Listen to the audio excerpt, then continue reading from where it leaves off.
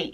Hello. Hi. So today's video is gonna be a little bit, I didn't say hi friends. What was that?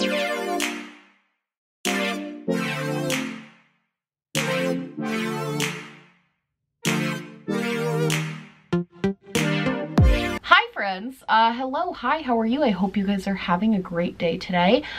Today's video is gonna be like a get ready with me. A little over 2 years ago now, the reason my channel first started kind of like popping off was because I would do get ready with me's and I would talk about tea. And I kind of stopped doing those just because, I don't know, I felt like you could only see me get ready so many times. But today I just kind of felt like I wanted to do this again because today's topic is a little bit tricky for me to talk about. And it's a little bit more difficult. I think I'll be able to like speak my thoughts a little bit better if I get ready while I do it. So that's what we're gonna do today. I probably won't say the products I'm using, but I'll have everything linked so you guys can go check it out down below. So today's video is we're talking about Shane Dawson. I filmed this video like 3 times already and I haven't posted it, and the main reason for that is because I feel like this is a difficult, for some reason this topic feels kind of hard, and I think that's, if I'm being honest, there's probably a lot of reasons for that. So let's just start with like what's been going on. So Shane Dawson has been under a lot of scrutiny and has had a lot of people very angry at him, myself included, the Smith family included, the Bayhive included. Not only have olds clips of him resurface that are problematic, like all the isms you could possibly think of, he's done it, but there's now also a lot of old clips coming out that are pedophilic in nature. One of the clips that has been resurfacing is a video of him talking to his 11 or 12-year-old cousin about inappropriate things. There's a video of him pretending to a picture of a then 11-year-old Willow Smith. There are videos of him saying that he has inappropriately touched other kids when he was a kid. And the thing about it is the clips really go on and on and on and on. Like you could really go on forever with these clips of like, it's like an endless hole. And I think that's what's throwing people.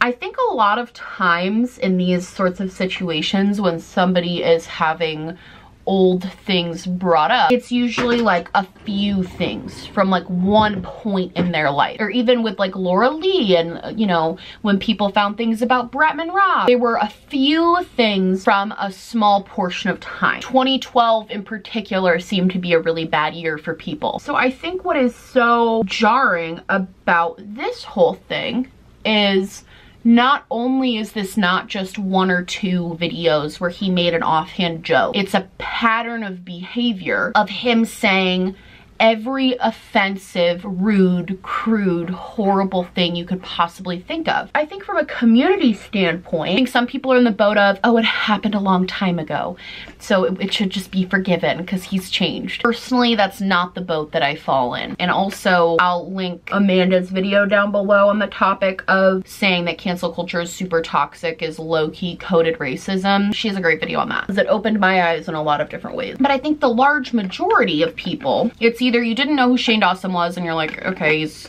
not a good person, or you've been a follower and you've watched him for any amount of time. And I think a lot of people, the thought process is, how is this just coming out now? How was he able to say and do all of these things, have all of these things happen? How was he able to create this type of horrific content? And how was he able to still rise to be one of the most respected, well-liked, non-problematic is what people would say? How did he rise to that level? I don't know how it's gone unchecked for so long. I don't know how it's gone unnoticed for so long. Before a lot of the really bad stuff came out, like the Willow Smith thing and like the Smiths calling him out, Jada and Jaden both called him out. Before all that happened, Shane gave an apology. I want to talk about the apology because I don't know, frankly, what would have been enough, but that certainly was not. Basically, Shane talked about how, I'm gonna give you the brief rundown because I don't care to go through the entire thing because it really was a lot of nothing in my opinion. But he went through this breakdown of how people don't have to forgive him, how, you know, he knows that he's changed and he's super embarrassed by all the things he said and did. And then he, you know, apologized for his Twitter manifesto that he created a couple of weeks ago about the beauty community, and he apologized about those things, and it was just a whole lot of that. Here's where it gets complicated for me as an individual and not just me as like a watcher of all things drama. And this is the first time, really, I guess it happened technically like last year, but this is the first real time where I feel like I know somewhat of the person that I'm talking about. And that's because Shane last year tweeted about me as a channel that he watched when he was talking about small beauty channels, and we connected in DMs. And again, like, we've had a few conversations. I wouldn't call us friends, but overall, like, he was super nice to me. He never attacked me in the DMs. I spoke critically of him and I didn't feel like he ever attacked me for it. I do look back on those conversations and try to think, like, were you being manipulated? And like, maybe, but at the time it did not feel like he was trying to manipulate me because nothing he said to me ever changed the type of content that I made. But he was nice. He's a very nice person to me.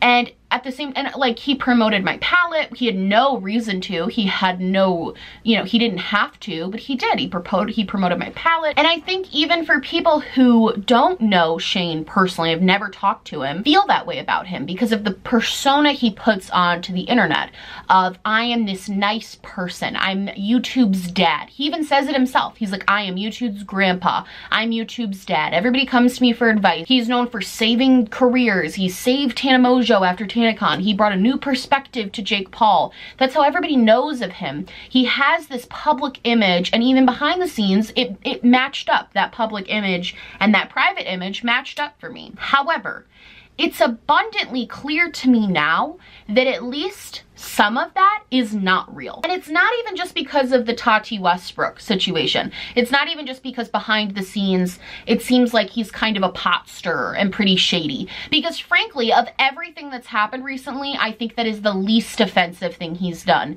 is be involved in this James and Tati situation. I think that's the least of his problems at the moment. But that's the only one he cares to comment on. It really feels he knew that this content existed. As a content creator, you know what you make. If I thought there was anything I made years ago that could in any way be perceived as offensive, I've done it in videos.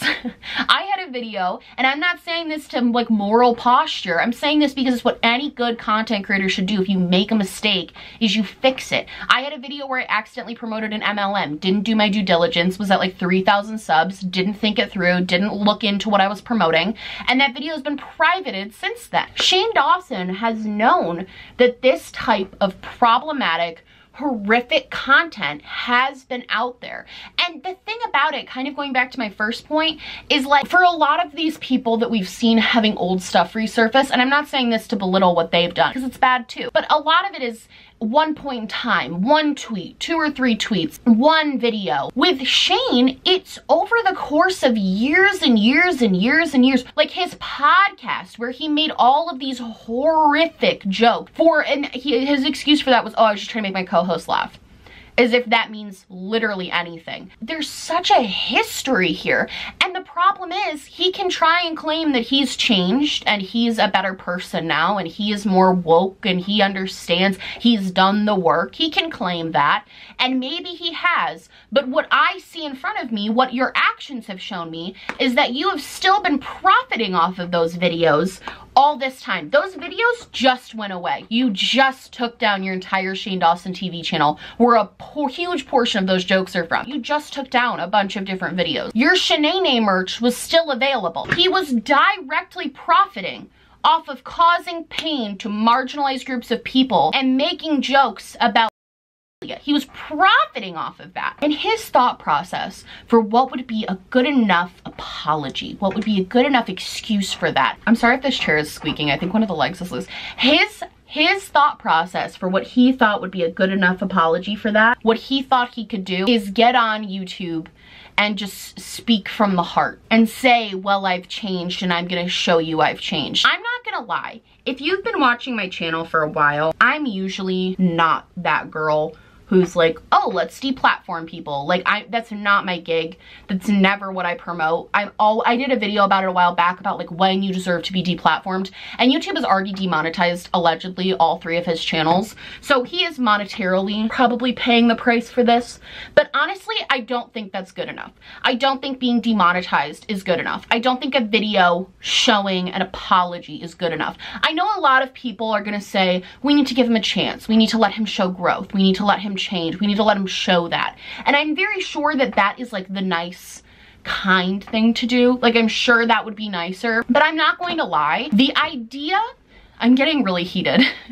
The idea that Shane Dawson has been able to gain, I think I'm just gonna do brow gel today, guys. I can't be bothered with the brows at the moment. The idea that Shane Dawson has been able to amass over 20 million YouTube followers, become one of the biggest creators on the platform, become one of the most successful creators on the platform. The idea that everything he has built, every freaking pig hoodie he has sold, every conspiracy palette that's been sold, and the mansion that he bought, everything that he had, the bedazzled fridge, the idea that everything that Shane Dawson is and has, the idea that the foundation of that is based on systemically oppressing people with your bullshit, I can't do it. I can't support it anymore. We literally, Jenna Marbles had and not to compare the two, again, because I don't want to belittle what Jenna did too. I don't want to belittle what she needed to apologize for, but she had a fraction and knew that it was time to take herself off of the internet. Shane has made more than enough money off of his, again, he's made all of that money. The basis of him making that money, the basis of that popularity is, and and all of the other isms you can think of. That is the basis of how he got to where he is today, is based in that. And he has made enough money that he could very happily just retire right now. And this is kind of a moment where, and I don't know if Shane's gonna watch this video, frankly. I don't know if he's like not watching videos about himself. I don't know what he is doing right now, but I do know that in the past when I have made videos about him, he's watched them because he's told me he's watched them. So this is like my little bit of a message to Shane. I know and understand that this must be very frustrating for you as like an individual. I can break it down enough to understand and see how frustrating it is for you. I truly believe that Shane thinks that he's changed. I truly believe a lot of these people, when they make these types of videos, I believe that they think that they've changed. I believe that. But honestly, truly and frankly, it does not matter if you think you've changed at this point. It doesn't. As someone who is literally a YouTube god at this point, is like god level status on YouTube, as somebody who is that high up on YouTube, you have to hold yourself to a higher standard. You have to. You have millions and millions and millions of a lot of young people watching you and looking up to you. I completely understand how we as content creators, because I feel it too, and I know a lot of other content creators feel it. Sometimes it genuinely, especially if you're getting hate or if you're just getting annoying comments, sometimes it really does feel like people forget that you're a real person. Like sometimes you feel like people forget that you're just like a normal human being who made mistakes in your life. Totally understand that. In your head, I'm sure that you still are thinking, but I'm just a person. Your person, the person that your personality and your person has transcended YouTube. You are no longer just Shane Dawson, the person. You are Shane Dawson, the person who has the power to influence millions of people. And I am sure that Shane has hired somebody to do his PR now, and I am sure that him and Jeffrey are like gonna figure out the next move. I'm sure. And that's another thing. Shane, I would love to ask, if you are watching this, as I'm sure many people would love to ask you if they had access to you, why in the f are you still friends with Jeffree Star? Why? If you've changed so much, And you have made so much progress, as much as you say you have. Why are you still friends with people like Tana Mojo? Why are you still friends with people like Trisha Paytas? Why are you still friends with people like Jeffree Star? What sense does that make? I don't buy this whole act of like, well, I'm attracted to broken people. Me too. That's why I went into social work. Like, I get it. I get that you want to help people. I understand that. But you have crossed the line at this point when it comes to your videos of helping people and trying to help them and giving them a platform to have people sympathize for them. Giving objectively bad people who do bad things with their platform, giving them an even larger platform, and by endorsing them, giving them your fan base as well. In his apology, he addressed that. He was like, I know it just looks like I just talk to white people and like I just give white people a platform. And it's like, it's not even just white people, it's problematic people.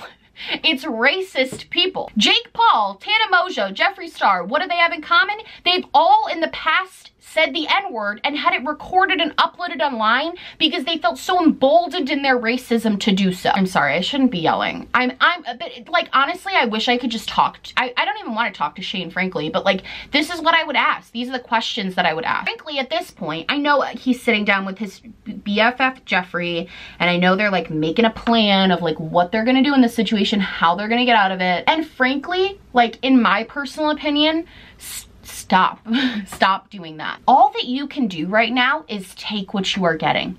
Take the anger that people are mad at you for. I understand that it really must, I can't even understand what it's like to have millions of people hate you. I can't understand that and say horrible things about you. I truly can't understand that. However, if you truly want people to think that you've changed and you truly believe that you have changed, instead of being defensive about everything, being defensive about the criticism you're receiving, and being defensive about people being upset at you, you have to just take it. This is one thing I'll never understand about people. They're like, well, I already apologized. That doesn't absolve you from never talking about it again. What is wrong with apologizing more than once? What is wrong with, you did something that's like, actually, it's not just something little. This isn't a little tea scandal. You have a monetized chronological history of doing horrible shit.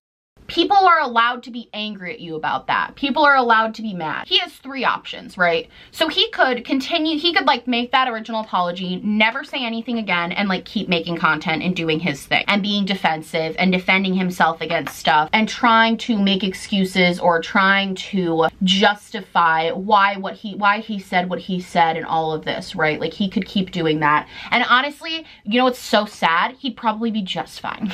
Like, yes, there'd be some pushback. Yes, there'd be some problems, but he would probably be just fine. He would probably still get millions of views on his videos. He would still have fans that support him no matter what. So that is a viable option for him at this point. He could also continue to make content, but listen to other people, provide voices to the people that he's hurt. I do genuinely believe with all of the jokes that he made about stuff like I know a lot of people think that that's because he is one, and I totally understand that. From my perspective, as somebody who has a degree in like mental health stuff, it's not uncommon for people who do go through childhood trauma like that to cope with it by making jokes. That's not uncommon. Does that mean those jokes are in any way okay or an acceptable coping mechanism?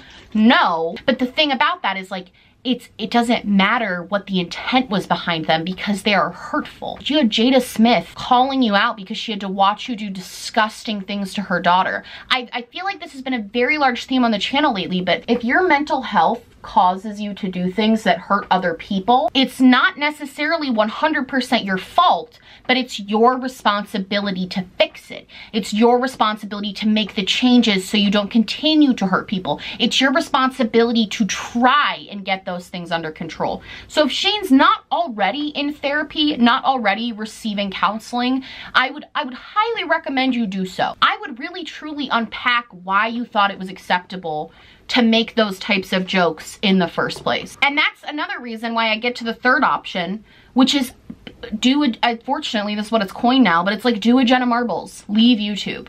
And honestly, I'm not gonna lie, I know I'm like circling back to the deplatforming thing. When your entire existence, when years and years of content that you have that was still monetizable up until recently is based in things that are that hateful, I don't think you should continue. I think real change and real growth would acknowledge that you profited off of systemic racism, all of the isms, that you profited off of that for years, that you grew your platform from that, and real growth would be acknowledging that you did that and now not allowing it to happen anymore. I think we're gonna continue to see this a lot with YouTubers, honestly, the YouTubers that have been on the platform for such a long time. And I think it's a mix of a lot of things. I think it's a mix of a lot of things for some reason. You know, how come we're just finding all of this out now?